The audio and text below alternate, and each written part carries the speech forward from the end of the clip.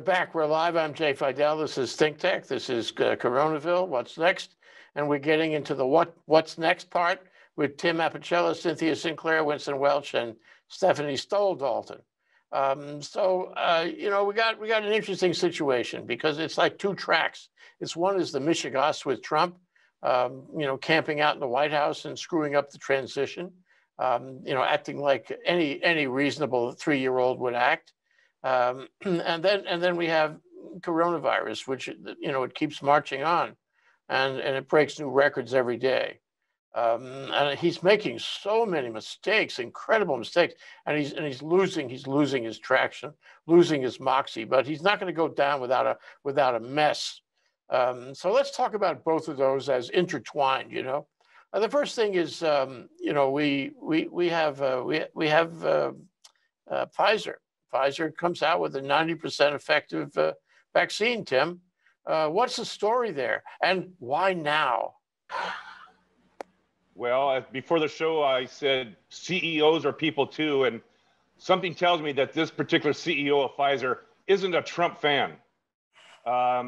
He knew very well that this vaccine was ready to announce.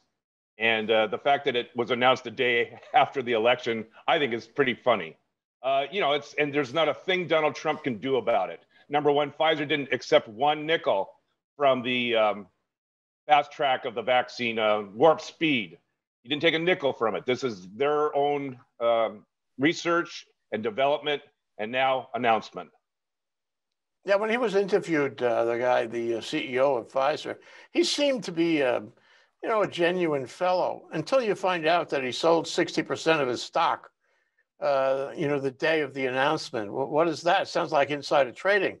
What does that help you appreciate his sincerity? Well, I'm never going to defend a CEO that makes billions of dollars off their stock sale one day before the announcement. You're not going to get that out of my mouth as far as his defense. Allegedly, this was a pre-planned short of the stock per a schedule. And it just coincidentally happened moments before the announcement. And I guess he got near high price within pennies of the high for that stock. So like every CEO, preordained destiny of stock sale. It reminds me of a song out of the LaGuardia Broadway show years ago. Mr. X, let me ask you a question. It's amazing, is it not? That somehow you achieved enough money to buy yourself a private yacht. I don't know if anyone remembers that, but it's truly amazing. But he's very sincere on the two. Don't give up your day job. Thank you for that. Actually, I was going to say, you got a second career here. You need to explore this further. I need a bigger audience. Yeah. I can see him on Cats.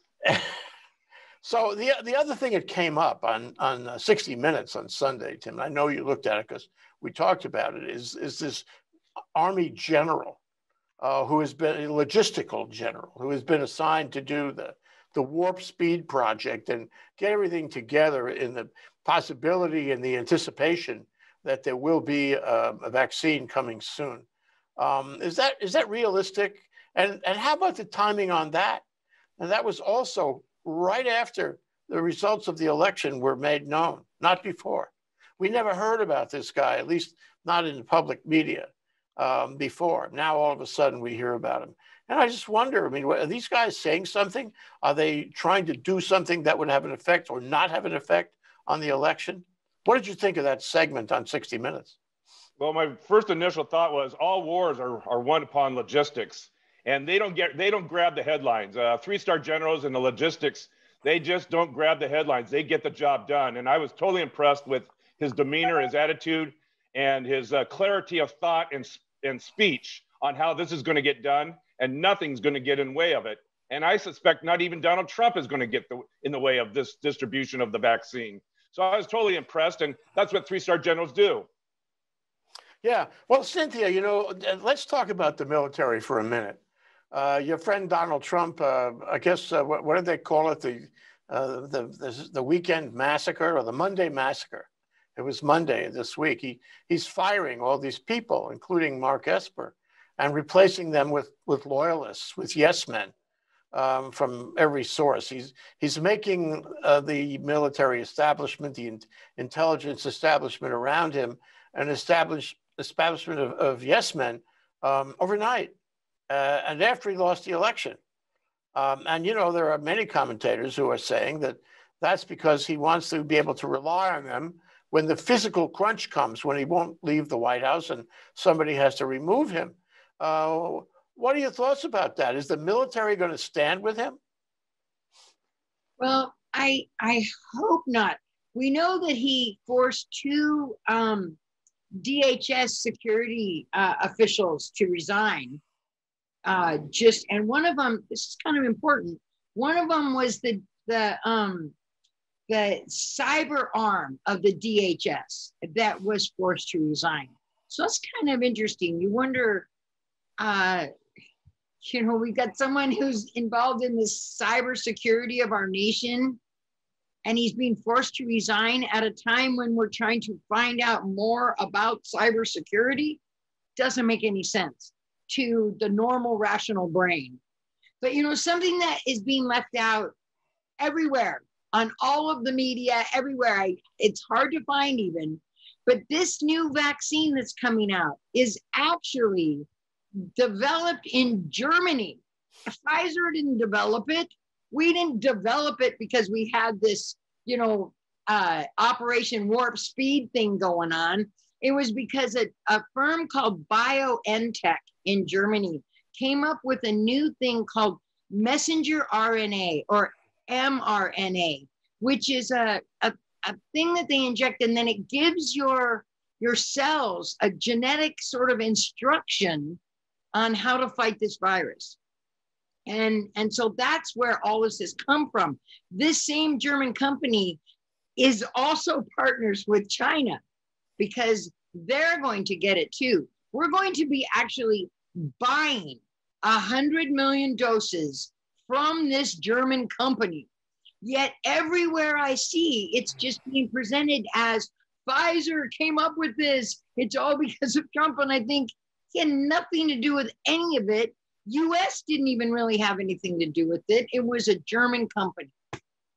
That's very interesting, because 6 months ago, Trump was trying to buy a German company. I don't know if it's the same one. That was working on a vaccine, and he tried to do it in a very slippery way. He was trying to get their scientists to come over, and Angela Merkel and the scientists stood fast. They said, "No, you can't buy the company, and you can't get our scientists." And it could be the same company, except the deal's different now. The deal is different in the sense that this German company is going to get paid for its work, and it's not going to be owned by Pfizer or the United States or any country. It's going to be a German operation, and they're going to get paid for their work. They're going to do well. I'm not sure it's the same company, but it's an interesting notion to find that at one time he was trying to, proselytize them. And now that's not happening. This is a partnership instead, or a purchase. Yeah. Right. I'm going to have to look that up, because I'm certainly curious now to see if it was the same company or not. Yeah. So Winston, all this, we have these two tracks. We have Trump's mishigas, and that means craziness, where he's acting like a 3-year-old and trying to draw all his Republican friends into it. And there are many of them, the 70 million people. At the same time, we have a surge, a monstrous surge. Is he doing anything, or is he busy, stamping his feet these days? Is the United States government doing anything to actually deal with the virus, or is that just poppycock? Well, Donald Trump has never done anything for the virus except deny its existence, blame it on Democrats, whatever. I mean, anything that comes out of that needs to be dismissed. He's had a second super spreader event inside his cabinet. I think today, let's see, who was announced that he had COVID. It was one of his former. Meadows a couple of days ago, and then some others. And a new one this morning, his advisor. Yeah. And it's so we can discount any of that. Again, for folks out there, take your own measures as best as you can. There are live maps where you can see the spread of this virus in real time now. What you can do is not go to people's houses, not take off your mask, not go for Thanksgiving, Christmas, whatever. Realize those are the micro spreader events that are really making the biggest impact here. It's horrendous, isn't it? I mean, he's not taking any steps. In fact, all along, he's been discouraging the use of masks. And that's one of the reasons why he's got these cases around him and these super spreader events. It's just like negative effort. Well, remember, Fauci says that the overwhelming majority of contaminations or spreading is happening at small events of 3, 4, 5, 6, 10, 8 people in the office. They're being rigorous, and then at lunchtime they're sitting around the same table, sort of laughing hard at a joke, and there you go, everyone's infected. So they say if you go to Thanksgiving and you're there with 10 people, one of them will have COVID. If you are there with 25 people, 100% of the people will end up with COVID at the end of the meal, or just about, because it's so easily spread. So again, this is back in our home court. And I was happy to see that the CDC updated its guidelines to say, not only does the mask protect others, it protects you. And so that, if nothing else, some enlightened self-interest there may help more people wear masks who were previously denying them. And I think at this stage, we're beyond a, masks cause cancer or whatever, the narrative is being brought up, or that they're fake news or whatever. So I think we are moving ahead with rationality, with people becoming sane that Donald Trump has lost the election. All of this is hand in hand, in that these narratives are being unwound or just exposed for the falsehoods that they are. We need to move on as a nation. We need to follow President-elect Biden. He's already got his task force being assembled. He's going to start. He's already started, and people are looking to him for leadership and advice as the president of the United States. Because let's face it, the current one has abdicated anything except throwing a temper tantrum while he's trying to raise funds to cover for his losses. And he just needs to, as Sheldon Adelson said in Las Vegas Review Journal, that voter fraud does a disservice, saying that there's pervasive voter fraud does a disservice to his more rabid supporters, because the idea is simply false. It's not the way that San Francisco Chronicle says it's not the way American presidents behave. Well, as Donald Trump says, it's not an end game. It's Trump versus America, and it's time to take sides. Well, we have Stephanie, lawyers saying there's no substance behind the lawsuits. So it's time. The people are turning. You got more Republicans jumping on every hour now, saying time to accept these results, share intelligence with the Biden transition team, and on and on. So yes, and things seem to be unraveling for Trump, knock wood. But Stephanie, what I find very interesting is that while he is doing nothing to help COVID, nothing to help the people, no secondary CARES Act or anything like that, zero, busy on the golf course, okay, his people are in the Supreme Court arguing against the Affordable Care Act. They want to take it apart. They want to effectively repeal it judicially. That's sort of remarkable, isn't it? Why is he doing that, and what chances does he have to succeed?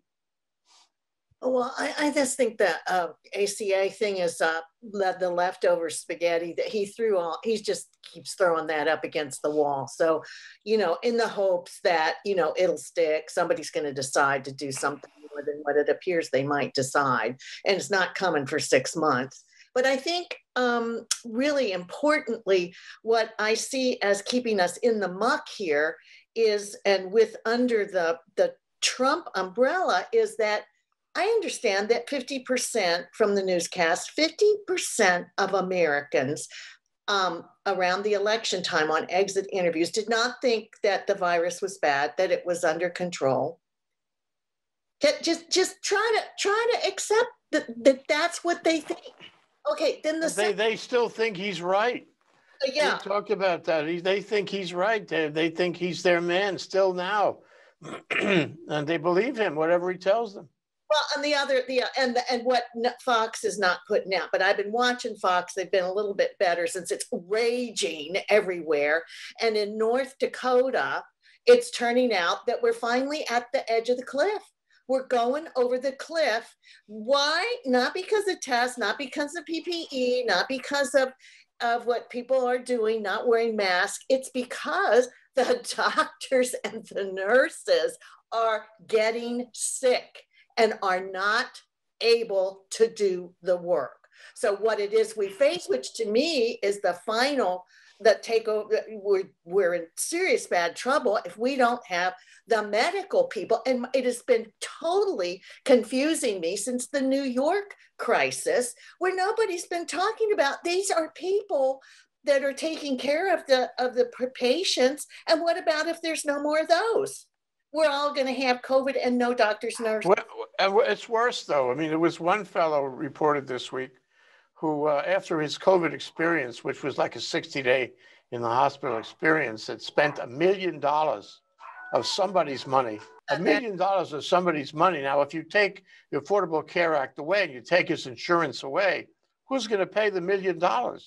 This could be a tragedy beyond even the tragedy that you described. So not even no money, no people this is where you get down to the scourge of the Black Plague and smallpox. You're lying in the street, literally. Outside the hospital, you might have gotten that far and there's nobody to take you. Right now, the beds are gone, but that's not the worst of it. We used to think, well, oh, that's pretty bad. No, that's not bad. The bad is only you have no. It just gets worse. So Tim, these things, we've known that COVID is really the center of the argument here. At some level, it had to be the center of the campaign.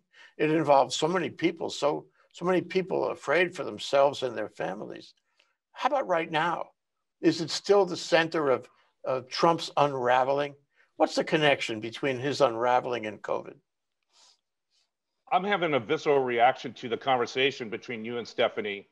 And Stephanie reminds me of the travesty of a dictator, a president that has somehow brainwashed 70 some odd million people that COVID is a hoax. It was a Democratic hoax, and that it's not a real threat of a virus that's killing over almost 250,000 of our fellow Americans. I'm having a visceral reaction that the denial continues. And I'm almost at the point to suggest it's time to get the video cameras out, open up the mobile morgue trucks, and let the public see what's inside the mobile morgues. Maybe that will convince them that this isn't a hoax. And so his unraveling is for 74 million people that don't think it's a hoax. It's a real deal, and maybe they've lost family members. For the other poor 70 million people, I don't know what to say about them. Maybe they're okay with him shooting someone on Fifth Avenue as well. It's almost to that point. And at some point, how many more Americans do we have to lose before 70 million people think this is a real threat and they need to be part of the solution, not part of the ignorant problem? But is this playing? Right now we have this contention, this trouble about him staying in the White House and threatening not to leave, compromising, his advisors and military advisors. We're at a crisis point. Some people are calling it a coup because he, is making all these efforts to stay. Now I know people are leaving him. Some people, not everybody, not maybe a lot of the people in that 70 million, and a lot of the people in the Senate are still loyal to him, believe it or not. But what role is this playing? Is it an appropriate role? Are all these people turning their backs on it? Could they be so irrational? What's the formula here? Why is it going down this way, and is it changing? Well, I think you're suggesting there's a rational answer to a whole administration of irrational people that are self-interested in their own personal agenda of either re-election or not being, hunted down by Donald Trump's tweets. And so, to answer your question, it's a state of paralysis. Your notes before the show is who's in charge? Well, on paper, it's Mike Pence, Vice President Pence. On paper, he's in charge. In reality, it's it's a shiftless, gearless car that's rolling down the hill without brakes. And that will continue until January 20th. And it's a travesty, and it is the most embarrassing stain upon this nation for the rest of the world to observe. And I just can't say any more than how ridiculous this entire situation is. Yeah, but maybe I've had too much coffee, but I'm fed up with it. It's the reality, though. You'll have to admit it's the reality, and it's not resolved yet. And as and when he is removed from the White House, and we should talk about exactly how that would happen, he's going to be out there with his megaphone, talking again to his base.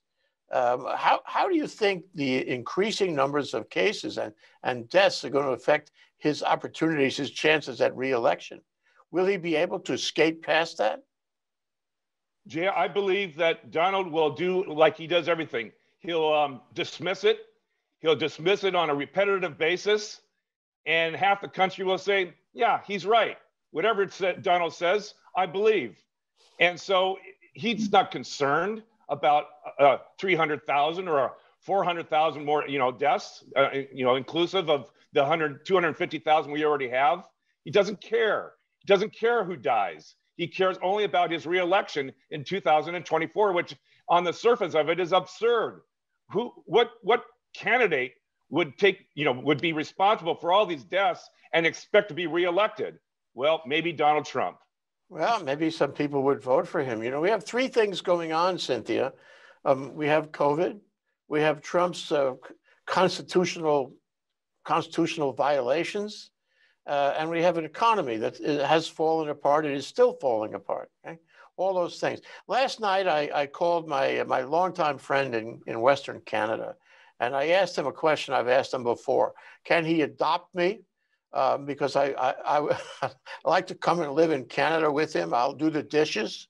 The problem is that this is not in a vacuum. These three destructive tracks we're on right now, they play, they interact, and they also demonstrate our standing. They affect our standing in the world. How do you think they are affecting our standing in the world now? Well, you can imagine what every veteran around the world thought when they heard that there were 4,254 veterans that have died from COVID. It's a pretty shocking number to have to deal with on Veterans Day, I thought, on Monday. I thought that was pretty shocking. I can imagine that they think, well, I can't imagine what they would think, because they must just go, what are they thinking about? Now, I went around the world in 2017, just after Donald Trump won and right before he actually was inaugurated. And every single person to a one, well, I take that back, two out of the hundreds and hundreds of people that I spoke to, two liked Trump, and everybody else said, what are you blokes thinking about over there? I mean, like every single one of them said that. Everywhere I went, in every country, they thought, is this a joke? And there was two guys. One was an oil man, so it makes sense that he likes Trump. And the other one was just this like tobacco chewing, I don't know, taxi driver guy who likes that he's a tough guy, right? And I think that's kind of like what people here kind of like too. They like that he's a tough guy. But, when you talk about the military, when I was looking up some of these numbers for today's show, I thought it was very interesting that there are 91,000 cases, actually almost 92,000 cases in the military, but there's no new cases. There's 111 deaths. Out of 91,000 cases, there's 101, and that's all. Okay, now for the veterans, 85,000 cases, 4,000 deaths. For 91,000 cases, it seems like there should be more deaths. And the fact that there's no new cases, there's, all of that just shows me we're not really hearing what's happening in the military. So it's very possible that the military is pretty sick. And if that's the case, they're out there spreading it around the world. So the world must be going, wait a minute. We know they don't want any Americans around. They've already told us that they don't want Americans around. We're not even allowed to go into a lot of countries. So how does that, equate to what's happening with the military? Your guess. Well, it goes to national security too. It goes to being vulnerable at a critical time. It goes to China and Russia taking advantage of us. When they see we're weak, they try to drive a truck through that. So Winston, it's time for some predictions here. We have a bunch of tracks, if you will, as I mentioned, going on at the same time. And it seems like to me that all these things are converging. The economy is in terrible shape. There's no relief coming out of Congress. COVID is in terrible shape. There's no relief. And the vaccine is really not here yet. I mean, the smart guys say it's going to still be another year, even though we had, the uplifting remarks from that general, the logistical general.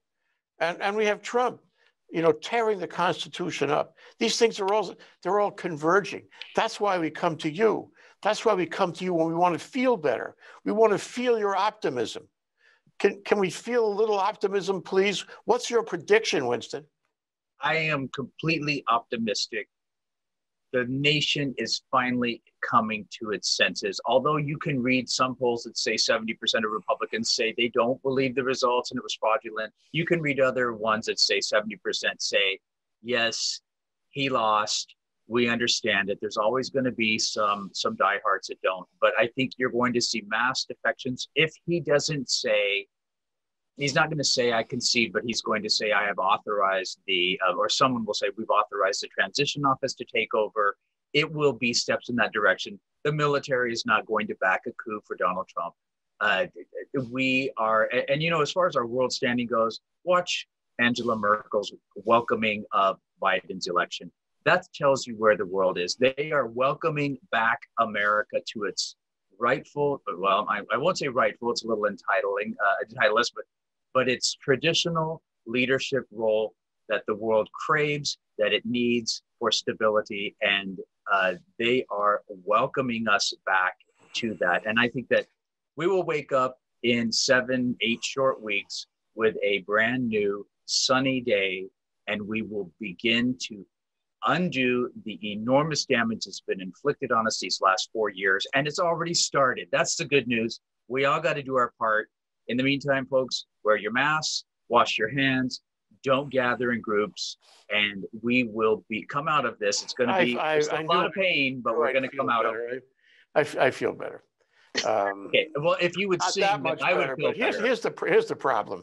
Hopefully within 7 weeks, the constitutional crisis will be resolved. Hopefully Biden will come in with some kind of plan on the economy. And at least we have, some level of confidence that his government will be more rational. But, the virus goes on. And when all of that settles down, we're still going to have this spike. So, Stephanie, what is your prediction on that? You can have a great, wonderful commission of all these guys of the quality of Ron Klain, good guys and girls. But the question is, can we really make a dent in this before it's too late? Or are we just going to be fighting up, a Sisyphus kind of mountain where no matter what we do, we still have the virus? Well, whatever Sisyphus, did, we're going to be doing, because we already have many examples of getting it under control. And it's not what anybody in the voting for Trump is going to like. I mean, my nephew is a plebe at the Naval Academy. I mean, they took them in, a couple months ago. They've got a few cases, but they've got all those rules. They're separated. They're in single rooms. They get together, the same group. Anybody gets it, they get hauled over to the infirmary and left there until it gets over it. So there are things that we can do, and we're going to have to get like that. So whatever issues are that Cynthia mentioned about the military, they're not going to be reluctant to impose distancing and getting these habits under control and getting in mass. So I mean, we're going to have to move into that, like it or not. I mean, it's been demonized. The very things that we have to do to knock this bug back to the bat cave it came from. We gotta go do those things. We got to do them probably not for that long, 2 months maybe. Oh, I hope so. So Tim, can we shorten the horizon to like a week? This is the hardest question of all. And since you have the last word, Tim, I want to ask you this question. What is going to happen in the next week? Because all these issues are in high gear. They're all spinning out of control. What's going to happen between now and say next Thursday? Well, I know our producer's freaking out right now, so I'll keep this very brief. I'm going with Winston and the fact that Republicans will actually get on board with the thought that Donald Trump is done. His influence over this current cycle is done. And so you're going to see more senators jump off the Trump train. And we're going to see, I think, a return to a concern about the deaths of COVID and the fact that it's still spreading. So more people start wearing masks, and we'll start turning the corner, not to use a Donald Trump phrase, but we will start turning the corner, at least on the case number load and hopefully the death count. Okay, you got to watch it every day. We're tired of watching it, but we still have to watch it even with greater attention. The other thing is, Tim, I hope you remember that this is all being recorded. And when we look at this again next week, we're going to remember your words and see what happens. Thank you, Tim. Thank you, Cynthia. Thank you, Winston. Thank you, Stephanie. This is Coronaville. And wow, I hope there's a time comes soon when we can change the name of this show too. Aloha, you guys. Aloha.